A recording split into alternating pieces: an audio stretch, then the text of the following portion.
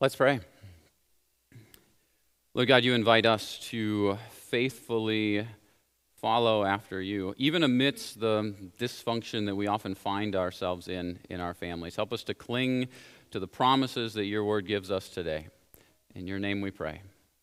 Amen. Sometimes a sermon title is intentionally evocative. Like, you throw it out there with the hopes that maybe it piques somebody's interest and they think, wait a minute, where's he going with that? Which is intentionally what I did today. The sermon title is The Other Woman. And just out of curiosity, like, where does your mind go when you hear a phrase like that?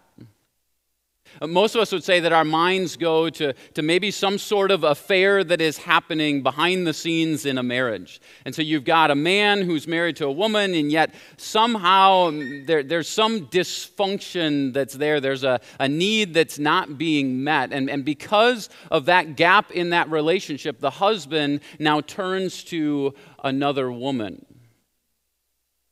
Unfortunately, this is what we see happen many times in families today.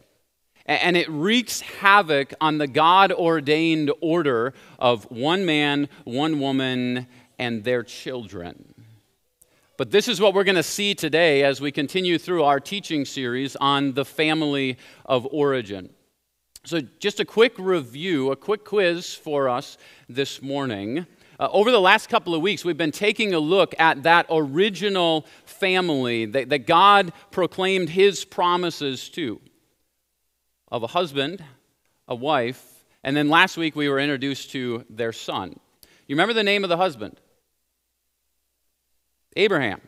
What about his wife? Sarah. And then his son, Isaac. But what if I told you that there's another story that runs parallel to this? A story that involves another woman named Hagar and another son named Ishmael. By the way, it was fascinating as we were talking about this text as a staff that one of the staff threw out how when we give names to our children, especially biblical names, there are certain names that we latch onto that are quite common, and then there are other names that we really try to avoid. So, how many of you know somebody named Sarah? Quite a few of us, right? Multiple Sarahs. It's a very, very common, popular name. How many of you know somebody named Hagar? I didn't think so. What about Isaac? Yeah, I know a few Isaacs in my life, but you know what? I don't know any Ishmaels. And yet what we're going to see is in this story, there's God's grace even for the other woman, even for the other son. So we're going to be in two different chapters in Genesis as we look at the story of Hagar. We're going to be in Genesis chapter 16, and then we're going to flip over to Genesis chapter 21.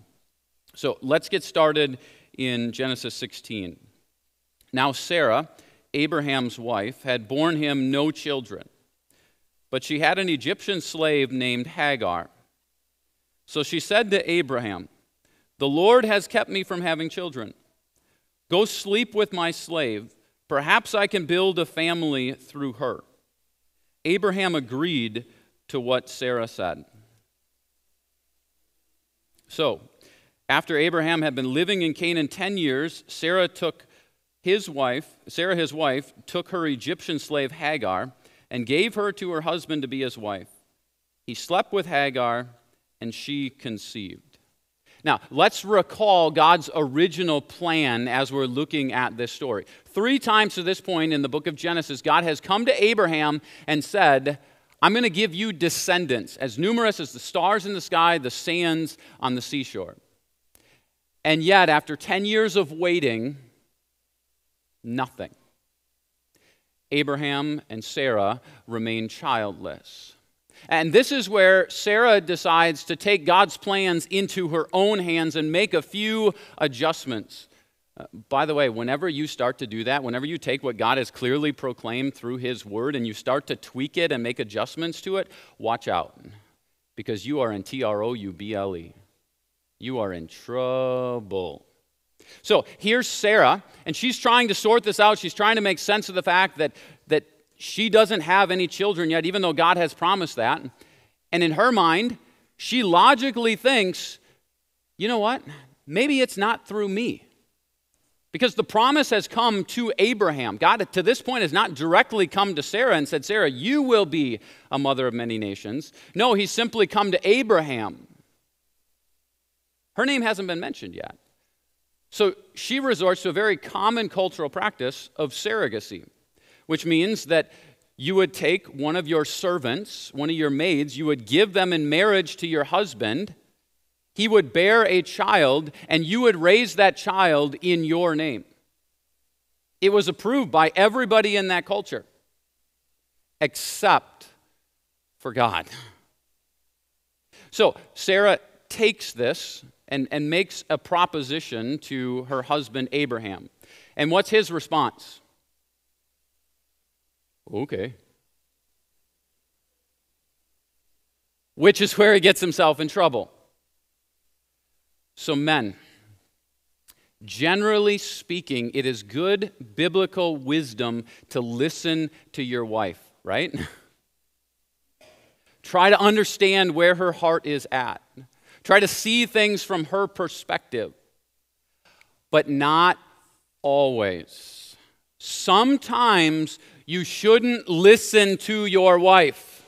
Now, don't take that out of context this morning, please. You can think back earlier in the book of Genesis to where a man was presented with forbidden fruit. And rather than pushing back, rather than saying, honey, are you sure that God said this is okay? He simply took it and ate it. And now here's a repeat of that very same thing as Sarah takes a forbidden female and presents her to her husband, and Abraham does what?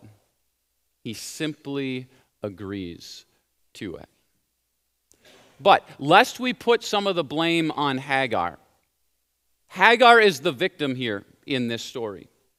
Hagar doesn't have a voice. She's a slave girl. When the boss says to do something, you do it. This is an unfortunate power structure in the ancient world that we have to wrestle with in this story. Let's keep reading. Let's see what happens.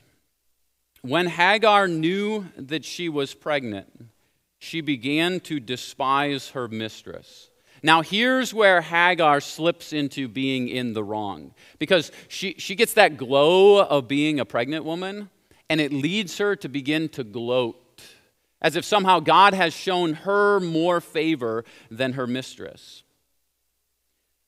So then Sarah said to Abraham, "You are responsible for the wrong I am suffering." By the way, whose idea was it originally? It wasn't Abraham's idea. It was Sarah's idea.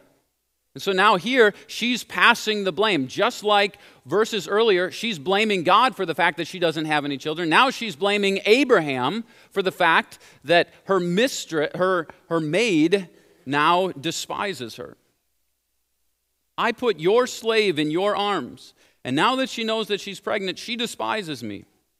May the Lord judge between you and me. Your slave is in your hands, Abraham said. Do with her what you think best. Then Sarah mistreated Hagar. That word mistreated, we see it again in Scripture as we get to the book of Exodus, as God's people are enslaved in Egypt, and they're mistreated by their slave drivers. This is what Sarah does to Hagar. And so what's Hagar's response? It's what so many women today who find themselves mistreated do. They leave. They flee. It says, so she fled from her. But it's here, in her fleeing, that something happens. The angel of the Lord found Hagar near the spring in the desert. It was the spring that is beside the road to Shur.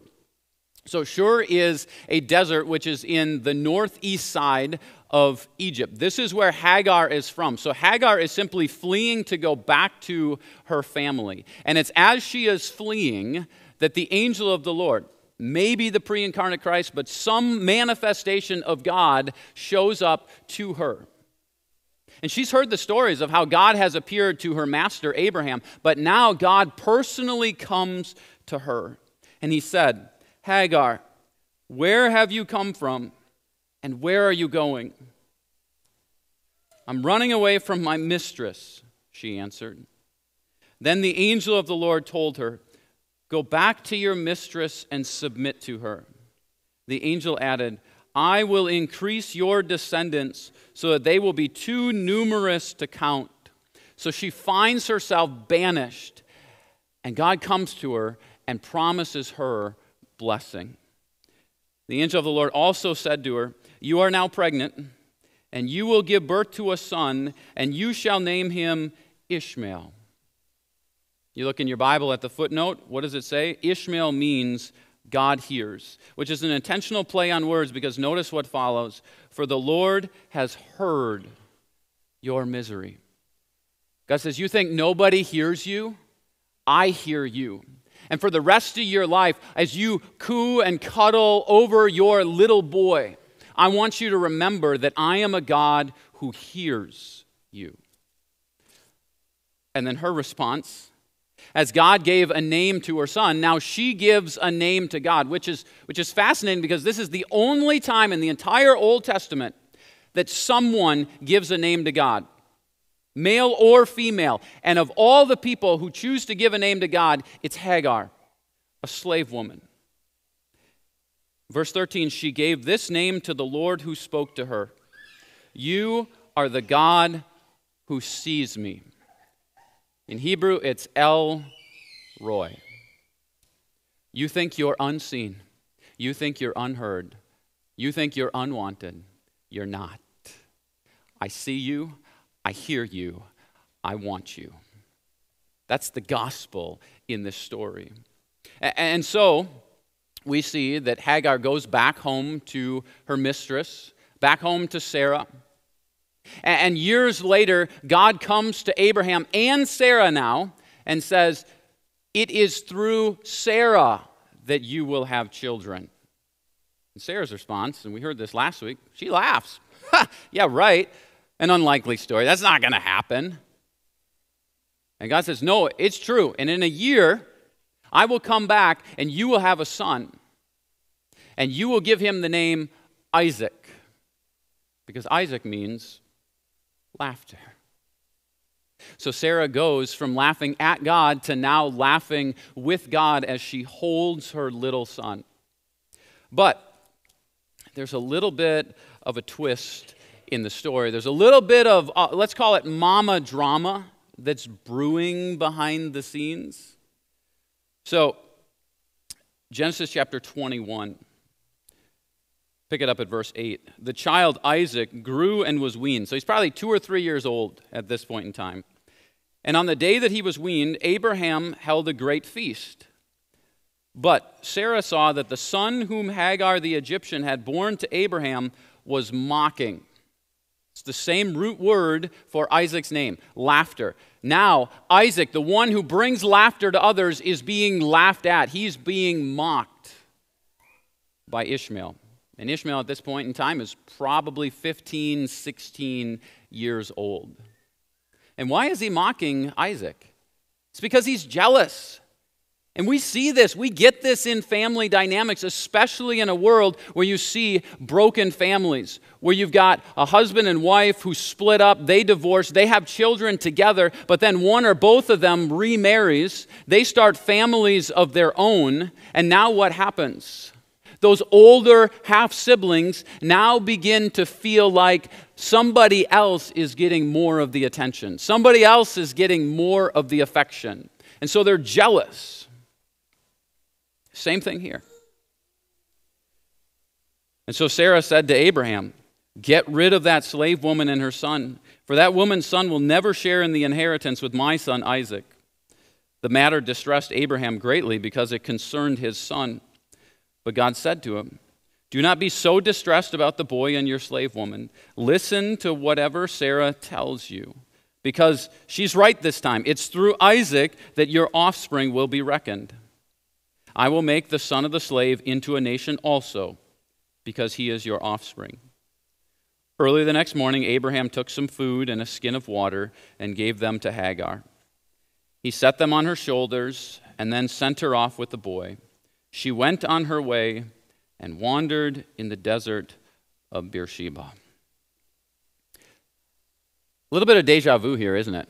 Like you go back to Genesis chapter 16, and what happens? There's animosity between the women, which leads to Hagar being kicked out. First time she leaves on her own. Second time she's kicked to the curb by Sarah. And then she's left to wander in the wilderness. And yet what happens? When the water in the skin was gone, she put the boy under one of the bushes. Then she went off and sat down about a bow shot away, for she thought, I cannot watch the boy die. And as she sat there, she began to sob. I mean, what a tough spot to be. Nobody wants to watch their son die of dehydration in the desert. And so she goes off away from her son and waits for him to die. And it's there that there's a little more deja vu. Because as Hagar is wandering in the wilderness, God appears to her. Verse 17, God heard the boy crying. And what does the name Ishmael mean? God hears. So, true to his name, God hears the boy crying. And the angel of God called to Hagar from heaven and said to her, What's the matter, Hagar? Do not be afraid. God has heard the boy crying as he lies there. Lift the boy up and take him by the hand, for I will make him into a great nation. There's banishment, and yet there's blessing. We see it repeated. Then God opened her eyes, and she saw a well of water. So she went and filled the skin with water and gave the boy a drink. And God was with the boy as he grew up. So, what do we glean from this story? Here are some takeaways for us this morning. And the first is this: distrust of God leads to dysfunction in the family. I mean, you look at this story and all of the jealousy and all of the quarreling and all of the pain that is inflicted. And what's the source of it? It's all because two people chose not to trust the plan that God had for them. And you wonder, okay, so whatever happened to Ishmael? Well, Genesis 16:12 gives us a little clue. It says, He will be a wild donkey of a man. His hand will be against everyone, and everyone's hand against him. And he will live in hostility toward all his brothers. And those words are true. Because what has followed from this story is a 4,000-year family feud that continues to this day. It begins just a few chapters later in Genesis chapter 37. We see the Ishmaelites show up as Abraham's great-grandson Joseph finds himself being sold off to a group of slave traders. Who are these slave traders? They're Ishmaelites. And from that moment forward, the Ishmaelites continue to be a thorn in the side to God's people, whether the Old Testament Jews or the New Testament Christians. Who are the Ishmaelites today? The Arabs, the Muslims. What are the two largest religions in the world that are at odds with each other today? Christians and Muslims. Christians trace their roots back to Abraham and Isaac. Who do the Muslims trace their roots back to? Abraham and Ishmael. And it makes you wonder, if Abraham and Sarah knew that one decision not to trust the plan that God had for them would lead to this level of dysfunction, would they have still done it? And that's a word of warning for us. Because the same thing is true. When we choose to distrust what God has clearly laid out in His Word, and we take that into our own hands, especially when it comes to how we choose to define the family, When we take that into our own hands, when we distort that, when we choose not to trust God, it leads to layers and layers and layers of dysfunction in our families, in our communities, even in our churches. Distrust of God leads to dysfunction in families.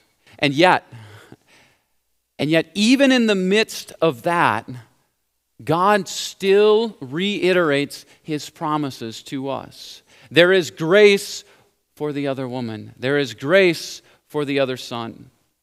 And that's the second takeaway for us, is that God sees and hears the cry of the other woman. That's what's reiterated throughout the story. Ishmael means what? God hears. Hagar gives a name to God. You are the God who sees me. And for all of the other women out there, for all those who have been kicked to the curb, who have been disregarded, who don't have a voice, where something has been forced upon them, and some of you might be those women. For all of those other women out there, this is good news. So there's an Old Testament scholar named Phyllis Tribble, and she writes this of this passage. All sorts of rejected women find their stories in Hagar. She is the faithful maid exploited, the black woman used by the male and abused by the female of the ruling class, the surrogate mother, the resident alien without legal recourse, the other woman, the pregnant young woman alone, the expelled wife, the divorced mother with child, the welfare mother. Women who are just trying to get by, women who have been shamed, women who don't have a voice. And God says, I see you. I hear you. You might feel like you are unwanted, but I want you to know I want a relationship with you. Here's the third takeaway. Because of the promised child. And that's really the question in this entire text is, who is the promised child? Is it Ishmael or is it Isaac? And the ultimate answer is, the promised child is Jesus. And so because of that promised child, that seed of Abraham, yes, it comes through Isaac, but because of that promised seed, all of us are children of promise. Even Ishmael is a child of the promise. Because Ishmael is circumcised. And that's a sign, a mark of the covenant. This is why God comes to him. This is why God hears his cries. He says, you, even though you've been rejected and dejected, you are still mine. You are still a child of the promise. And he blesses him. And this is ultimately what God does for all of us in Jesus. He hears our cries. He sees us. And even when we feel banished, he still blesses us. He calls us a child of the promise. So here's the final thing that we need to know from this story today, is that only Jesus is good to everybody. I mean, you look at this story, Abraham is not good to everybody. Sarah is not good to everybody. Hagar is not good to everybody. Ishmael is not good to everybody. They are all at fault in some way, shape, or form for this level of dysfunction and chaos that we find in this family. But in all of our families, the only one who is good to everybody is Jesus. And that's the God that we cling to. Amidst all of the family dysfunction, amidst the triangulation that we find ourselves facing in relationships, amidst all those feelings of being unwanted, amidst the labels of being the other woman or the illegitimate child, we look to Jesus, the one who is the promised child, the one who himself was kicked to the curb, who himself was rejected and dejected at the cross, in order that all of us might receive his promises, in order that all of us might know that we are seen, we are heard, we are loved, we are wanted, we are children of the promise. Amen.